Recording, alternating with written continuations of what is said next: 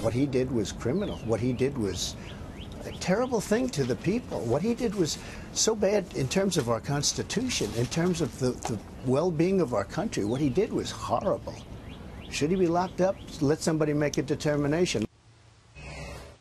Tell us how you really feel. President Trump tearing into the former FBI Director James Comey today over the bombshell IG report, calling Comey's actions criminal. Joining me now is Gregg Jarrett, former defense attorney and a Fox News anchor, and Danny Coulson, former Deputy Assistant Director of the FBI. Gregg, let me start with you. Is the president right? Is there anything in there that's criminal? Yes, it would be obstruction of justice. You can obstruct your own investigation. There's a key phrase in the report describing Comey's conduct.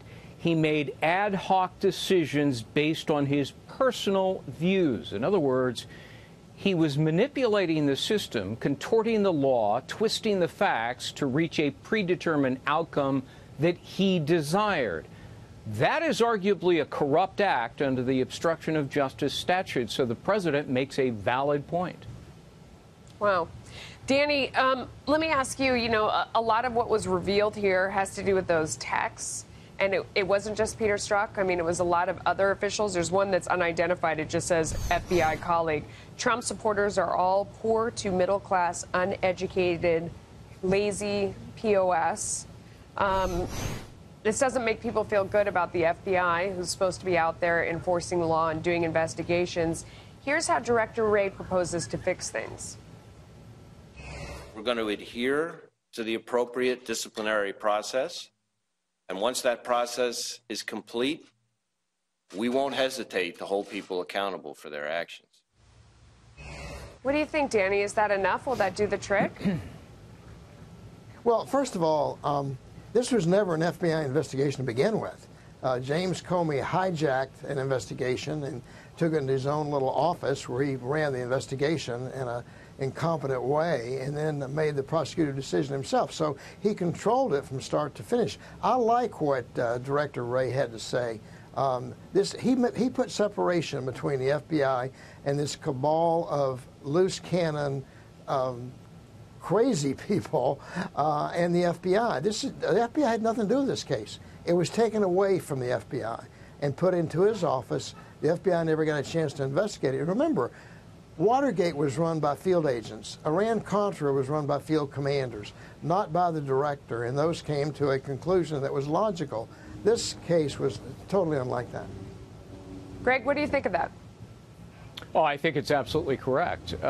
Look, James Comey surrounded himself purposely with people who, like Peter Strzok and Lisa Page and Andrew McCabe, who were profoundly biased, and the IG report found persistent and pervasive levels of bias. And this is the important part, quote, a willingness to take official action to impact the presidential candidate's election prospects based on their bias. Could they prove absolutely with testimony and documents that they fixed it so Hillary Clinton would be absolved? Well, of course not. That would be confessing to a crime. You don't reduce it to writing. You don't confess it to the Inspector General. But the facts are sufficient and inexorable to reach that conclusion. Danny, to restore confidence, though, I mean, you say that this isn't the better part of the FBI, but it was the top for a while, and there were a number of people involved. Does getting rid of that group rid the system of the problem, or do you have to look at how was this able to rise to this level? How was it not detected before it went on? Does there have to be, in short, systemic change? Well, I think you have to remember, too, and you said it, it started at the top. It didn't start with the agents. And I think that there are many aspects of this case, and I think that Christopher Wray is doing a lot of things to see it doesn't happen again. One of the things is going to be training. I'm sure somebody's going to walk in the door and tell the agents and the support people, if you get involved and let bias affect your investigations, we're going to prosecute you. That's a great message to put out there. It's kind of sobering. And I'd like to add one thing, if I could, to what Gregg had to say. There's also a civil rights violation here. When you conspire to deny somebody a civil rights under color of office, that's a crime, and this happened. It's right. It's 18 U.S.C. 242 is the statute, and Danny is absolutely right. Abuse of power. Gregg Jarrett, good for you. I love that. Thanks, guys.